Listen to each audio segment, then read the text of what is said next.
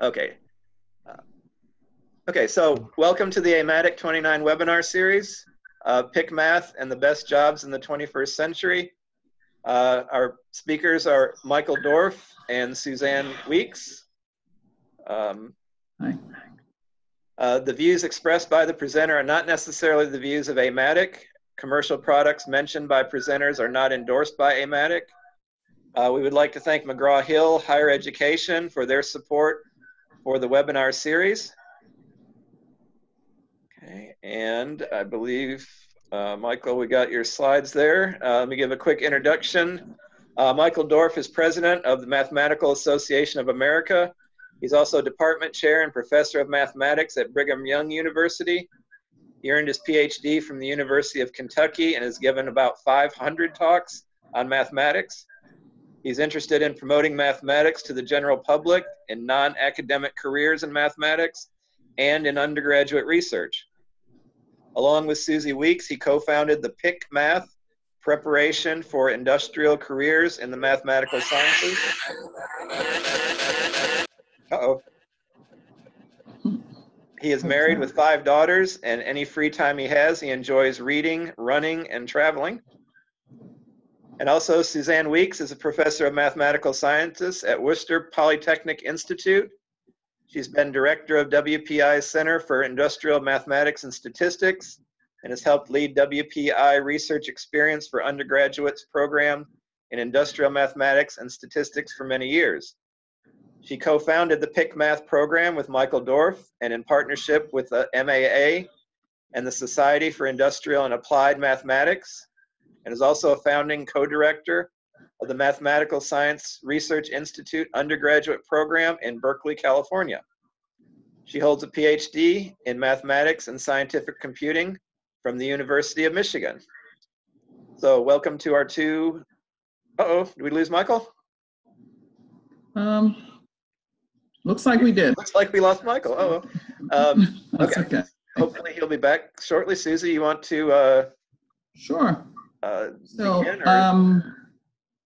Well, give me 1 minute. Let's see if I can pull up these slides, and we can get going with that if need be. Okay, it looks like Michael is back with us. Oh, good. Welcome back, right. Michael. Yeah, I don't know what happened, but You closed the wrong window, maybe? No, I wasn't touching anything. I think I may have just been the internet Okay. side or something. Well, we had just finished the introduction, so we only lost a few seconds. So whenever you're ready, you can put your slides back up and begin your presentation. All right. So here should be my slides. There we go. Great. All right. So let's start here. So one of the things that I've heard as I've gone across the U.S. is both from students and from faculty members is the idea that what can you do with a degree in mathematics? And a few years ago, CareerCast, which is an online job search website, they listed the best job being a mathematician. And one of the quotes they had on their website was, "Mathematicians pull in mid-level income of over $100,000." Now, this may be discouraging for people who are math professors, but the idea here is that your students have opportunities as math students to get great jobs. So what are some of the non-academic careers available for mathematicians? So we're going to go through briefly some of these careers. And you may want to take a moment and just think to yourself, what careers do I know of that students can get? All right, we're going to come across some of these. And Susie and I will kind of interchange talking as we go through these. So the first one I want to mention is a data analyst or data scientist, also known as analytics consultant. And this, in my mind, is one of the biggest jobs right now, very hot area. And basically, this is a type of job where there are so many companies that have lots and lots of data. And the question is there a way that they can use this data to answer questions for their business, make their business more productive, venture into new areas? Companies that hire math students that have these skills are companies like Google, Nike, NBA, or any professional sports teams, and even government agencies. Mhm. The picture up there of the two students were two of our students who got internships at NBA basketball teams. And so what happens there is the over the court, the basketball court, they have cameras that record images, and they collect the data. And while the game is going on, there's a back room where they have maybe a dozen data analysts, data scientists, who are then analyzing the data as it comes in, and then trying to give feedback to the team or to make predictions for future games, things like that. Mhm. Okay, another career is operations researcher. And this is the idea of a career where the operations researcher is trying to make the company more productive. The classic example is UPS. It used to be that UPS, when they delivered packages, would give the driver a list of places they needed to go to, and the driver would just go and drive to those places. And later, they realized that there was a more productive way to do this, and so they developed a program, an algorithm that they would use, and that would give the driver a specific route that they were supposed to go. And it turned out that the algorithm told them to omit left-hand turns. And you may ask yourself, well, why was that? And the reason was, by omitting left-hand turns, when a truck is waiting at a stoplight, it uses a lot of gas. And by omitting the left-hand turns, they were able to save hundreds of thousands of dollars throughout the company because of avoiding those left-hand turns. Mhm. So that's an example. Yeah. And so the term operations research comes literally, so if you look at the phrase operations, right? It's how to run your operations more effectively. So when you look at airlines and hospitals, one thing airlines and hospitals need to do is schedule stuff, right? So if you're scheduling shifts at a hospital or scheduling flights, takeoffs and departures, so those are places that can use operations research, because you can look at that staffing and scheduling problem as some of you may have seen linear programming or nonlinear optimization, all these sorts of things. And then with military, getting materials from one place to the next, the right kind of material, or even beyond military, just storing the right kind of supplies. Where should you put let's say your Amazon hubs, so that we can all get our purchases within a day or so? All that is part of operations research. Right. And for example, this picture here of Eric Murphy, he has a degree in mathematics, worked at the Pentagon, and he was an advisor for the Joint Chief of Staffs. So you have this mathematician who's advising the military on how to move troops, how to move supplies, food, water, and housing and things like that, as the military is going through, maybe moving through different a hostile country or something like that. Mm-hmm. So I think it's really cool that a mathematician, somebody with a math degree, is doing that.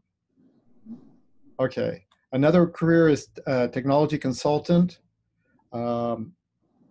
And the companies that they could work for are Raytheon, which is an aerospace defense contractor, which, interestingly enough, at one time they were trying to create the real Iron Man suit, as this graphic shows here. My own daughter, who has a master's in mathematics, her first job was with Raytheon, and she was working on GPS satellite systems. So using the math to analyze how to make a system more productive. Let's see. Then we have financial analysts, banks, anybody dealing with finances like to hire math students. And I think when I've talked to these different companies and businesses, what they say is what they really like about the math students is they feel comfortable about numbers, which maybe to us seems like common sense, but I guess there are a lot of people out there who just, they feel a little flustered by numbers. And students with good math skills have the ability to do that. And so companies like Goldman Sachs, RBS Global Banking, ING, which is a European bank I visited, Capital One, and trading firms and things like that. Yeah, and even beyond, I mean, so there's some high-level mathematics that's needed to do things like derivatives and come up with different instruments and analyzing liquidity and all these sorts of things. So at the beginning, at the introduction, John mentioned the WPI REU program in industrial mathematics and statistics. And over the years, we've done several problems and research problems that come from industry. Like I said, from liquidity to international trading and what's called rationality. So there's a lot of high-level mathematics involving operations research or statistics or real analysis even that goes into doing the financial industry. Right. And last summer, I took a group of students, about 20 students, down to South America, and we visited some companies.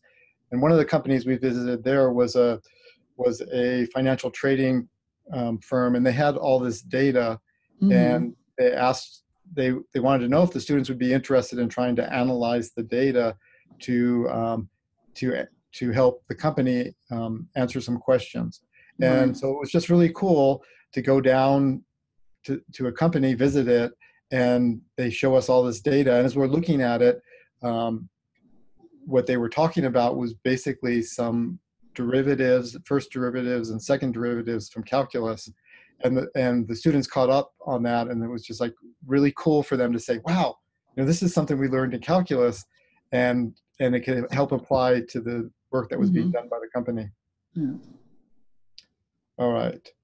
So one of the things that we've seen, Susie and I have both talked to lots and lots of people, mathematicians, math students who've worked at companies. And one of the questions that often come up is, why would they want to hire a math student, someone with good math skills? This particularly, I remember the first time I asked this question was when I was talking with Raytheon, who is an engineering company. So I at first thought, well, they're just going to hire mechanical engineers and electrical engineers. But they were very interested in hiring math students. And so the question is, why? And so take a moment and think to yourself, why do you think that these companies would want to hire math students? All right. Well, here are some of the answers that I got from them. One of them is the problem-solving skills. Anytime we have students are working on these math problems in classes, they're developing problem-solving skills. Another one is the ability to abstract. One of the ones that I hadn't thought of, but that makes sense to me now, is when they mentioned that the problems they work on are very complicated, and the ability the students have to take a complicated problem and break it up into smaller pieces and then solve the smaller pieces and put them back together again is something that they really prize. I think is very useful. Another one is the ability to learn new things on their own. Society, the way technology is going, things are changing so quickly. What the students learn in their classroom isn't necessarily what they're going to be needing to use when they get on the job. Not specific skills. And so the ability to learn something new on their own is a great skill. And as I've seen students working on math problems, they are able to talk to other students. They're able to go online to look and find help for things that they're doing. They're able to sit down and kind of work through the difficult parts of the problem. And by doing that, they're learning how to solve some of these things on their own.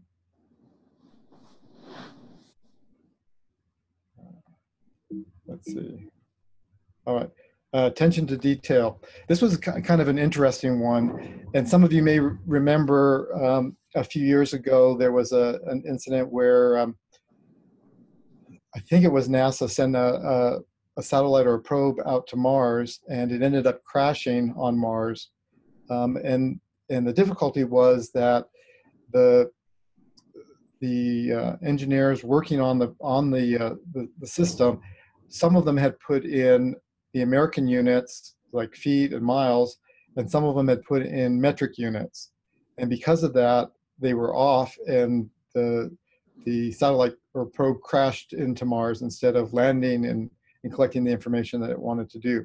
And that would be terrible. I mean, if you were in charge of that, and there's this billion-dollar project, and what happens at the end is it crashes and you don't get any of the results that you wanted, terrible thing to happen.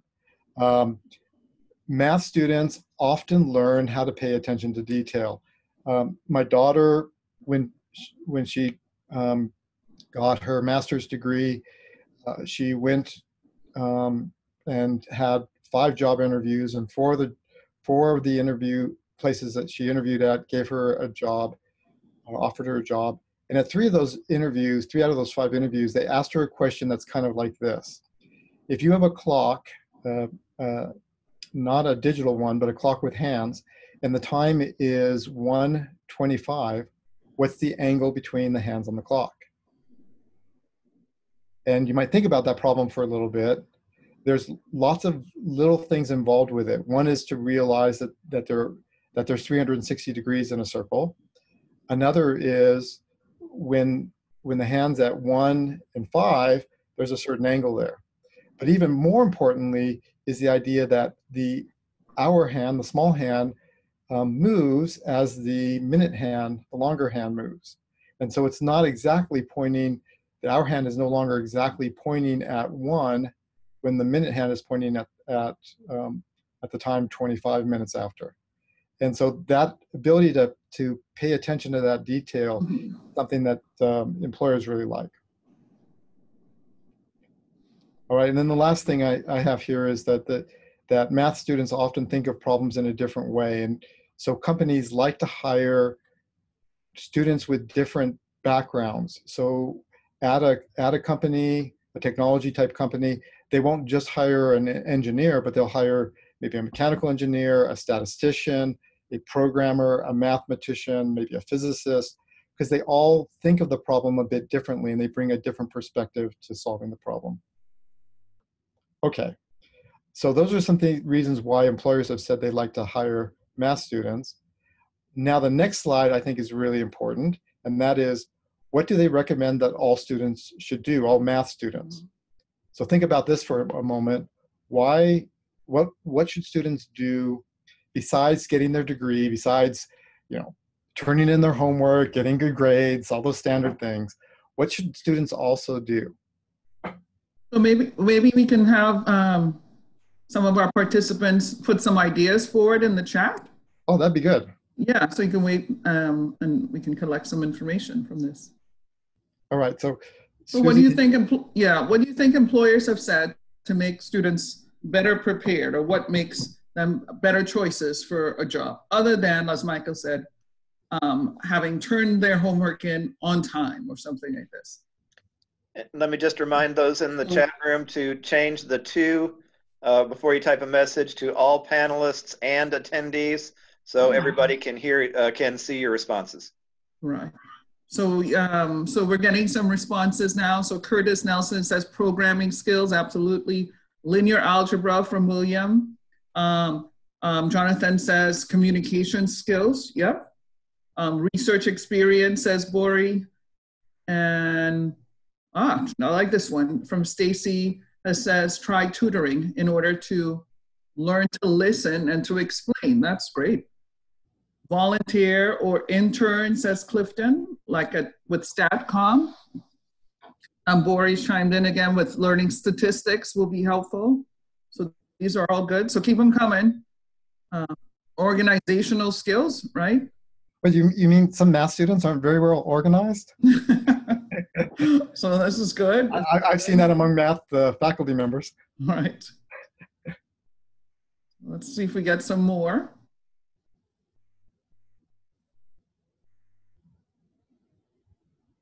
Hopefully someone's furiously typing for the next, yep. Certificate courses, that might give them the idea of jobs mentioned earlier. So taking certificate, and then Stacy's joking that she prefers and believes in organized chaos. Okay, all right, okay. All right. Well, let me. What does your list say, Michael? Yeah. So the first thing. So if this were Family Feud, and I would say that the 99% of the 99.999% of the respondents said learn to code. So some programming skills. That is just really, really important for them. Almost every company or employer I've worked at a company say that students really need to know how to do that. Mm-hmm. Second, develop communication skills. You guys got these right. I mean, you guys got all of these. This is good. And when we say good communication skills, specifically, I've heard listening and writing, or speaking and writing skills. When you have, if you're dealing with a superior or a supervisor who doesn't have good mathematics skills, and you start talking to them in a mathematical language that they can't understand, that's just not effective.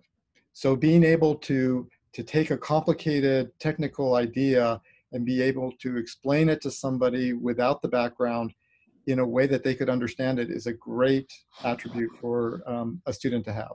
Yeah. The third one they mentioned was doing a undergraduate research project or summer internship. And somebody mentioned this, that was just spot on, really good. And as I've talked to people at companies, what they mentioned here is that this is kind of, not only is it dealing, first of all, it deals with teamwork often. So a student is working with a team, so they're learning how to work in a team, communicating, dividing up responsibilities, which is very similar to what it's often done in a work environment when they get a job. But also the fact that they're working on something that they don't know the solution to. I don't think I'm divulging anything secret here, but all the homework exercises or answers are available online. If you use a textbook, students can go online and find all the answers, or they can even go into Wolfram Alpha, and it will tell them how to solve the problem and write out the details, and see things like that. So if they're working on a research project that has never been done before, or an internship where they're working on a problem that hasn't been solved before, they can't go and Google for an answer to that problem. Mm-hmm. And so that's dealing with that uncertainty is a really good skill.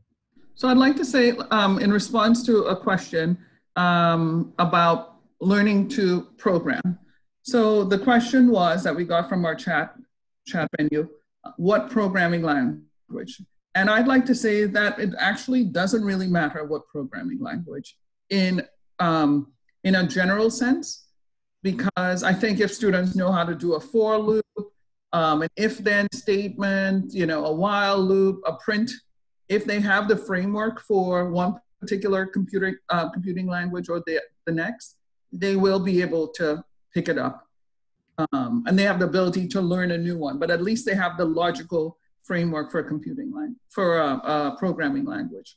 For example, if a student knows how to do MATLAB very well, I think they can move on, and with a little bit of training, they can get up and running Python. They may even be able to get up and running in C. Now there's certain, like C, C++, that takes a little bit more work. But to say that C++ is the thing that students should use, or Python, everybody wants, or R, I think if they know one, they can learn the next, right? And it absolutely depends on, I will say, not necessarily the industry, but the company. There's some data scientists that swear by Python, and then there are others who say, I don't want to do Python, I want to do R, and I run my consulting business using R. But if you know one, you can learn the other. So yeah, at least they have some good exposure to that. And we're not saying turn them into software engineers, but again, if you can do, they have to be able to put something from thoughts and ideas into a code to execute it. Okay. Yeah. Let me add Thanks two for that comments question. two aspects of that too. I was talking once to a company that's pretty much a software company that hires a lot of programmers, and the guy was talking to me about the difference between computer science majors and math majors, and this is again just his perspective on it. But he was saying that his experience was if they hire a computer science student who's got a really strong background in computer science, but maybe not so much in math, that they can program and they can write code really, really fast. If they hire, their experience in hiring a math student is that they can't write the code as fast. It takes them longer to program it. But he said that when they do write the codes, the math students, the code often runs faster. So that's kind of one different aspect of it. Another thing about this, once I had a student who was doing some interviews for a company, and they were interviewing him to be hired as a programmer. And as he went through the interviews, there were some general interviews, and then they got to a stage where they gave him a programming test. So they wanted to know, how do we know that you actually know how to code? And so they had developed, the company had developed this online test that they would give to people that they were interviewing. And basically, he had to log in with some security codes or something so they knew it was him. And then they would give him this made-up language. So the screen would show that this term would do this in this language. This next term would do this, and so forth. And it was a language that they had made up, so the student could, or the person that they were interviewing, could not have known the language beforehand. Mm-hmm. And then the next stage would be they would give some code based on that language. So here's some directions, and the question was, what's the output? Mm-hmm. When this code is run, what's going to happen? Okay. And they would have several questions like that. So there was a question how to demonstrate that, how should the student demonstrate that they've learned to program? And I think that it is enough to say on your CV that I know how to program in such and such a language. But if you want to ramp it up a notch, you could do a GitHub and, but that depends, that's different level of things. But to start with, it's enough to put that on your CV.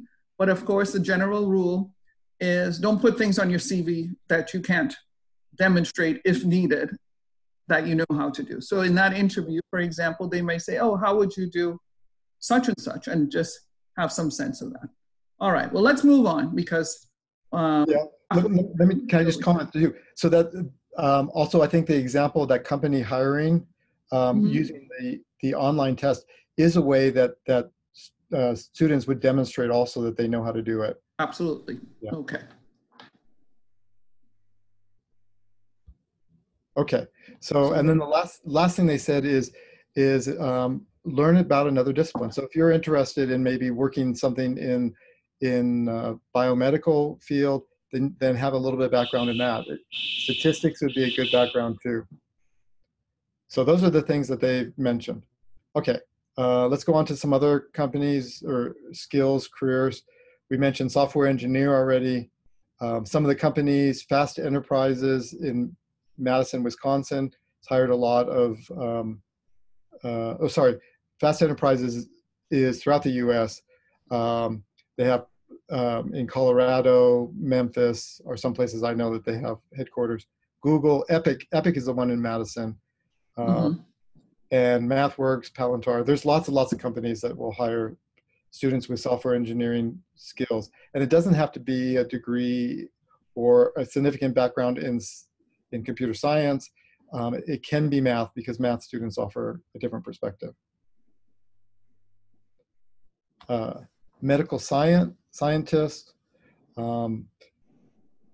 they can, students with strong math backgrounds can be hired for these companies to help them as they test drugs. When we think of a drug, when you have that drug in your system, let's say you take a pill or you get a shot or something like that, part of that medicine stays in your body. It's not all gone within like a 24-hour period. part of it has a residual effect. It stays in there. And so it's not a new amount each time. You have a certain amount in your body, and that's where we get this exponential or logarithmic algorithm that relates to it. And having the math background to understand that is a good skill. Cryptanalysis, National Security Agency hires a lot of mathematicians. Yep. And actuary, which is one that we're all pretty familiar with. And last one I think we have here is computer graphics, imaging. Animation studios are hiring students who can help deal with the math behind it. So all these big companies, Disney, Pixar, Digital Domain, they have research scientists who are working on these films to develop the animation using mathematics, programming, statistics, and things like that. And also gaming industries, video games and things like that are also hiring. So I'd like to talk about some other places that you could look to see what opportunities there are for people with a math background. So, okay, so I'll turn this over to Susie. All right. So let me switch this over. I'd like to share my screen right now. Let's go to 1 minute. Here we go. Good. So are you able to see this slide? Yes. Yeah, it shows up good, Yes. Susie. So look, the Society for Industrial and Applied Mathematics has a location for the SIAM Visiting Lecturer Program. And this was made, the SIAM Visiting Lecturer Program is a list of people in the, basically industrial mathematicians and statisticians who have agreed to come and present and give talks to SIAM student chapters. It provides a nice list for you to see where people work, what they do at the website, right? So whether, and doesn't matter if you're a SIAM student chapter, these are all people who love to go out and talk. So you don't have to be an official SIAM student chapter. But I just wanted to show you this resource so you can see some of the people. For example, right here in Massachusetts, UMass Memorial Healthcare, Elisa Rosales is a senior data analyst, a research mathematician working at the National Institute of Standards and Technology. Bonita Saunders, in fact, she came out and saw us here at WPI, visited and gave a nice talk out there. You can see their background. So some other people, let's see, right at the top we have Carrie Burke. She was one of my, sorry to be scrolling so quickly. She has a bachelor's degree in mathematics from Howard University, and she works at Phillips 66. She's done a bunch of wonderful things at Phillips 66, so that she's another interesting person. And then I was saying to my children and my husband just yesterday, anytime, because my husband's traveling, there was a mention of Ebola, for example, he's going overseas. And I was saying, oh, that's Sarah Del Valle. She's a researcher at Los Alamos National Lab, and she does work on epidemiology and all these sorts of things. So anytime there's a hint of an epidemic, I know that Sarah already knows about this, right? So those are all a bunch of interesting jobs that you have. So SIAM Visiting Lecturer Program has a profile of a number of people and a number of jobs. And the other thing that while I have the screen, I'll just mention, you can go, if you just Google PIC Math, Google PIC Math, maybe PIC Math, oops, it knows me too well. If you just Google PIC Math, which we'll start talking about in 1 minute, and videos, you should get a link to our industrial math case studies, and you'll see some videos that give you some ideas of the sort of problems mathematical scientists work on in industry. Improving market strategies, that's about data analysis. Animation for movies, building a better filter to catch muck, finding the safest place to store nuclear waste. So that's another resource that you can use to get informed or share with your students, et cetera, to see how mathematics is used outside of academia and what are some job opportunities. All right, so now we'll continue with our presentation, and we'll go back to Michael. Okay. And let me mention too, I saw a question from Stacy, what level of education should for most of these careers, bachelor's, master's, or PhD? And my experience is that they vary depending on the company and the skill. So for a computer programmer or a data scientist, I know of math students with a bachelor's degrees that have been hired by companies to work there. For example, Epic and Fast are two companies I know that have hired a good number of our students who get a bachelor's degree. I also know that in our PIC Math program that we'll talk about in a little bit, some of the students who have taken that course and gotten a bachelor's degree have gotten hired in the capacity as a data analyst for different companies. Some of the more technical positions, like maybe with a aerospace engineering firm, they're looking more for a graduate degree, either a master's or a PhD. One of the things that's interesting, had a master's student who got hired by Raytheon and worked for them for a little bit, and then Raytheon paid for that student to go back and get a PhD. So there's an option too. All right. So I think we should probably move it along a little bit more quickly because we're going to come up. We want to leave some, even though we're answering questions between, we probably need to leave some time. Okay. Questions. All right. Okay. So summary of the part that we've done so far, just some of the careers and some of the skills that students have had. So let's talk now a little bit about a sample problem. So here, Youngstown, Ohio was a city maybe 40 years ago that had reached its peak population. And then with the decline of the steel industry, the city started losing population.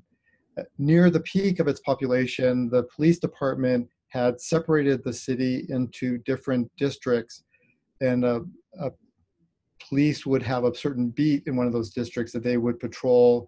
They would cover that area and deal with the crime in that area.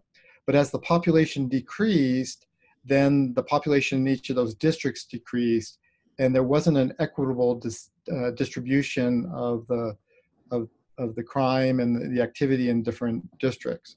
So the police wanted to redesign those districts, those police beats.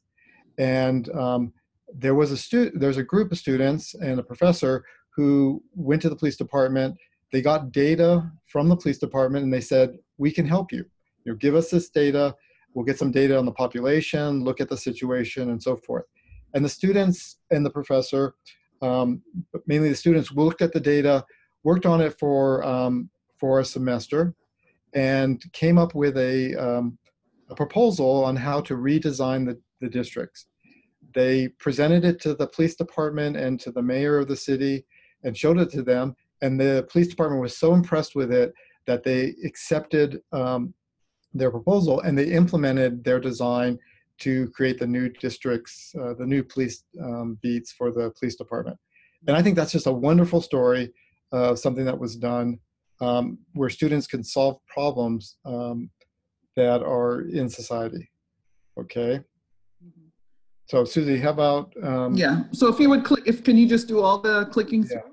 So that story that Michael told, they were part of that semester-long course and that program at Youngstown State. So it was students from Youngstown State University. And, I see that Teresa Moore is from Youngstown. Hi, Teresa. So what we do is we want faculty, it'll be great, and faculty have a great experience having their students work on real problems from industry. These problems can be solved by students have been working on such problems at any time. We have 2-year colleges, 4-year colleges, undergraduates really, working in teams. We talked about how great that is on a problem from industry. That's like a little internship and interacting with a consultant from industry to prepare students, and doing these problems prepare students for careers in industry. So formally we call it PIC Math. Can we click on the next slide? Yeah, let's see, there you go. So, right, the PIC Math program, and PIC preparation for industrial careers in mathematical sciences. So that's PIC Math. And that's the goal of PIC Math is faculty and student awareness of what opportunities there are for jobs outside of academia, and to give students that research opportunity to work on these real problems, to make them even more marketable and even more ready to hit the ground running when they've graduated. So, this is a program of the Mathematical Association of America, funded by the National Science Foundation and the National Security Agency. And at PIC Math, we faculty apply and are admitted to the program, and we work with faculty. We start with a summer workshop, a 3.5-day faculty training workshop on how the program goes and how to interact with industry. Then the faculty members go off and get a project for their students to work on in a spring semester research course. So in the spring semester course, the student teams will be working on a project like Youngstown State did for a company or police department, what have you. That's when the big activity happens for the students. And then we have the material goes out, the students submit their research report, a recording of their video. We get feedback from external reviewers. And of course, the students are communicating, students and faculty are communicating all semester with their industrial partner. But for example, in August, this all culminates, the end of our PIC Math year ends with the student session and the student presentations at the MAA Math Fest. So what is it, August 1st, maybe? Yes. A bunch of students, if you're going to Math Fest in Cincinnati, Ohio, we will have students from almost all the PIC Math universities from this year and the colleges present at the student conference at Math Fest. Yeah, and that will be on the Saturday, I think Saturday. August 3rd. It starts at 8 a.m. in the morning. Okay, good. Good. All right. So so here's some of the results that we've had this is during the first 3 years that we've done the PIC Math program.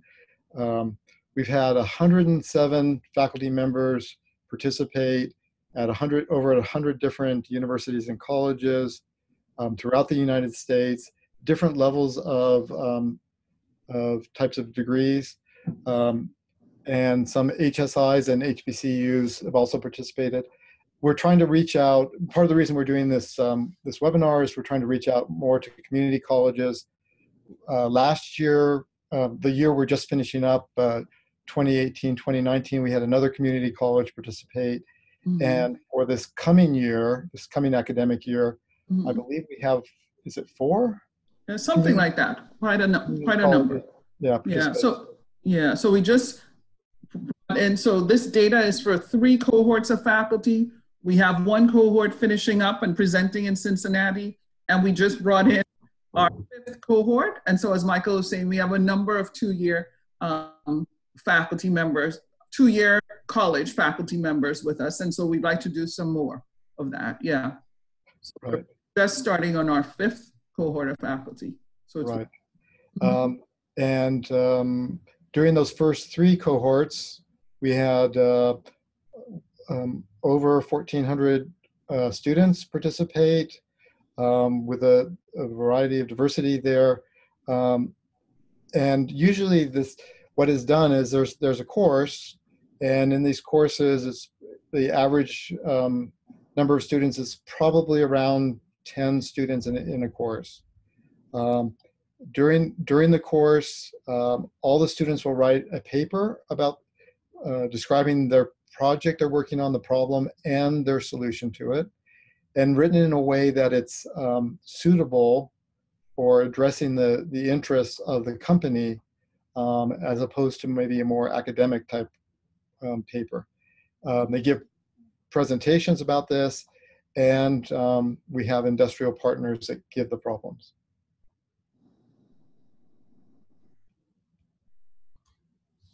So you can see the impact that on some of the students. So you have the students, this was a stepping stone for my career. I gained valuable skills. And the PIC Math program helped me get my first job. As I said before, the companies, you know, we've interacted with companies and they like to see an internship experience. Well, not everyone can get an internship. And sometimes you need an internship to get an internship. But doing something like PIC Math, working on a real world problem, open-ended, on a team, that takes the place of an internship. So you're still staying at your university, you're doing this thing that's just as valuable. Next slide, please. Okay. And so we see Ellie Farnell, who was at Kenyon College, small university in Ohio, that they have the same thing. They see their students. You see what she says. You can see the students getting that experience in team-based, open-ended problems. And again, Tom Wakefield from Youngstown State that had his students being so excited and committed to that project with practical implications. And as we mentioned, the actual structure, we have, it could be range from 5 to 15 undergraduates in the class, active learning, working in groups, solving those problems. And the PIC Math program, we don't just send you out there into the wild to do this new thing, but the workshop that we have in the summer when you just start the program, we give you access to material.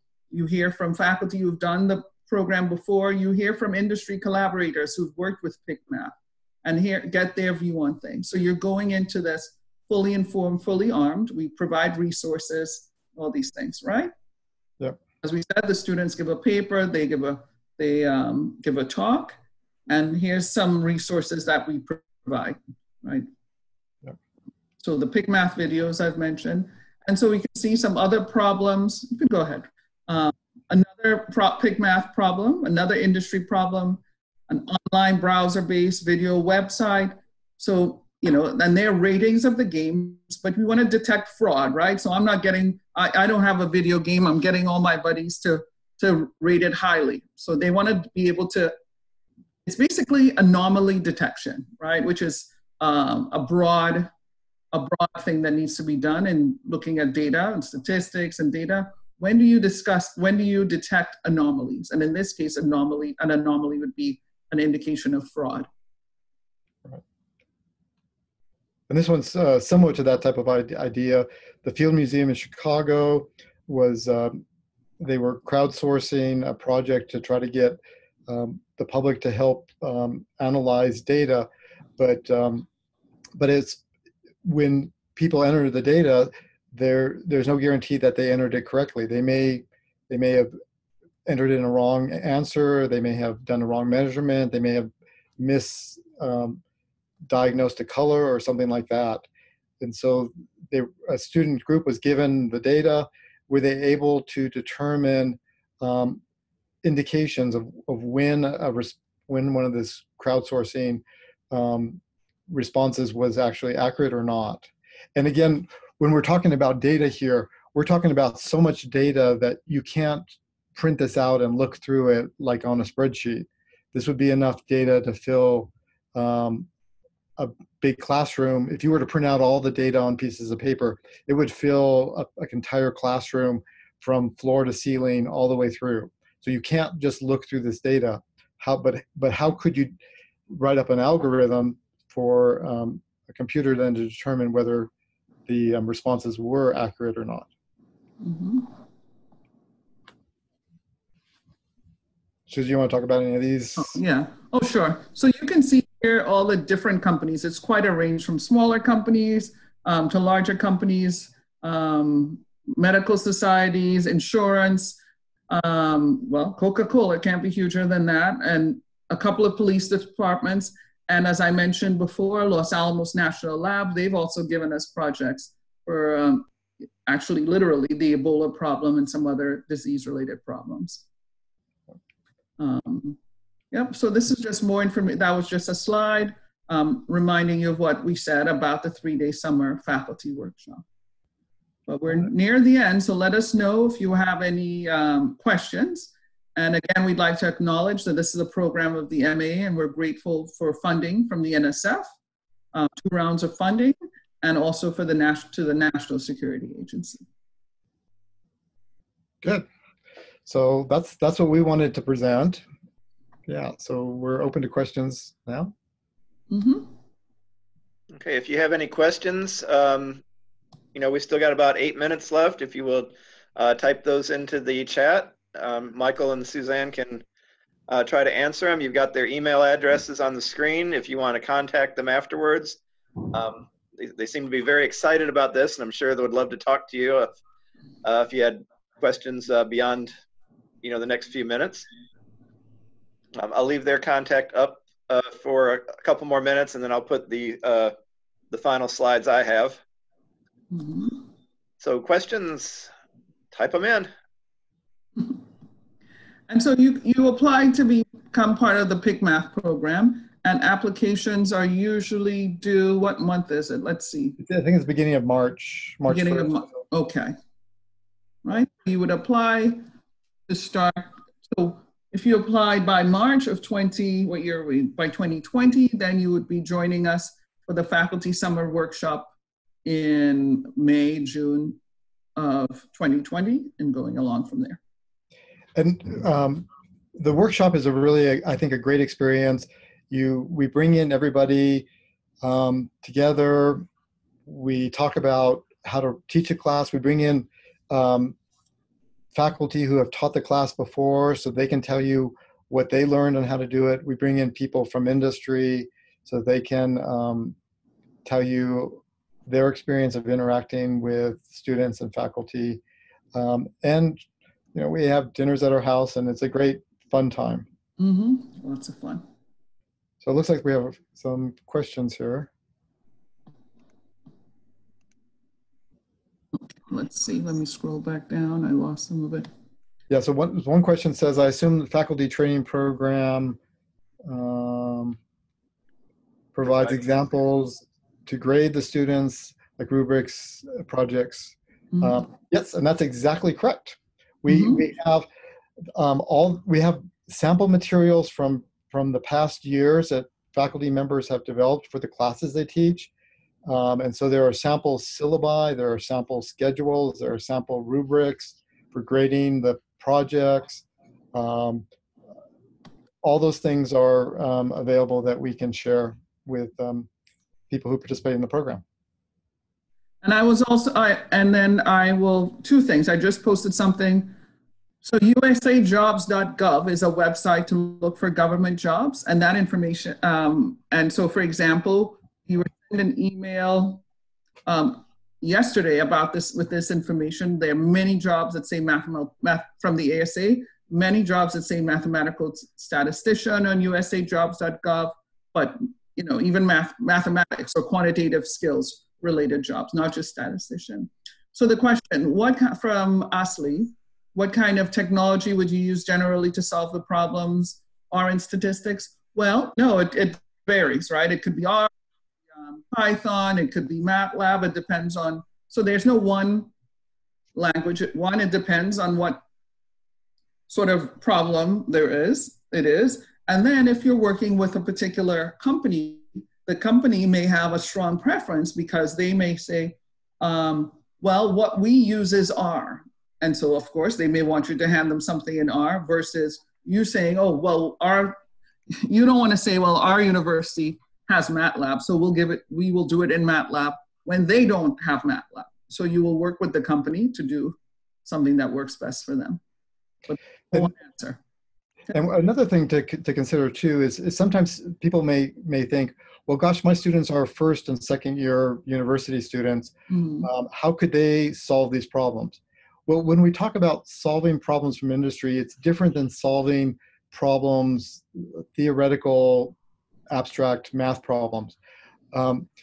You've got this problem, like let's say you had this Youngstown State Police Department problem where you're trying to redesign the police beats. You don't necessarily need to have like an advanced math class to do this. Your students could do this if they're first year students, or they could do it if they're advanced math students. They could do it if they were in graduate school. The answers that they come up with might be different, but the technique and the approach that they use is important, and that may also be the different background that the students have.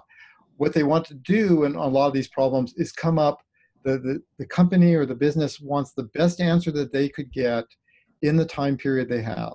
So if you've got like a month to solve this problem, what's the best answer you can give us? So instead of saying that the answer is going to be 24.5, it's the best thing you can come up with in that time period. Yeah, they want good solutions, not necessarily the most optimal or best solution. Yeah. There's not one right answer to this.